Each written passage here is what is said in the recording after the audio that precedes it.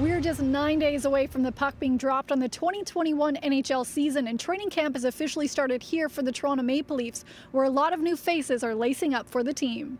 It's a real good feeling around here, a lot of positive vibes. Joe Thornton, Wayne Simmons, and TJ Brodie are just three of the new players joining the Leafs in training camp. Thornton, also known to hockey fans as Jumbo Joe, has already made his mark on the team.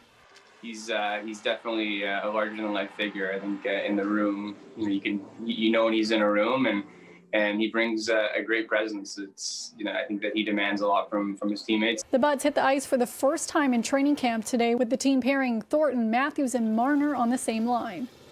These guys grew up on skills coaches and things like that, and they can do things I could ever imagine doing. But just being around this useful energy, I think it just gets me excited. And they got a lot of it here. But just soak it all in. I feel like I'm young again. It's a good feeling to be in. Not only are there a lot of new names on the team, but the Leafs are in a new division for the year. Because of the pandemic, they are in an all-Canadian division with the 7 Canadian franchises instead of heading across the U.S. border.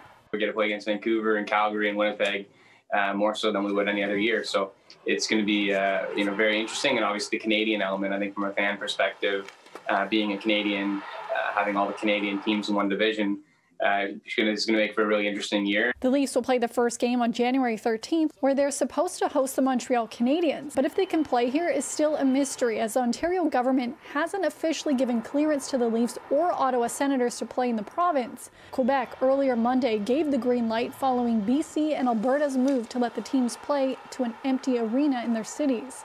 Edmonton is hosting the World Juniors, where tonight Team Canada is set to face off against Team Russia in the first of 2 semifinal games at the World Juniors Men's Hockey Championship.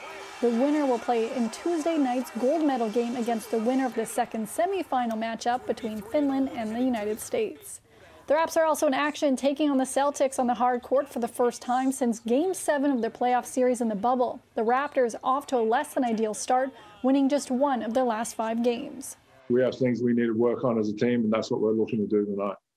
And for all of you March Madness fans, the NCAA announced on Monday that all of the 67 men's basketball games, including the Final Four, will be held in Indiana this year to avoid the tournament being canceled for a second time because of the pandemic. For City News, I'm Lindsay Dunn.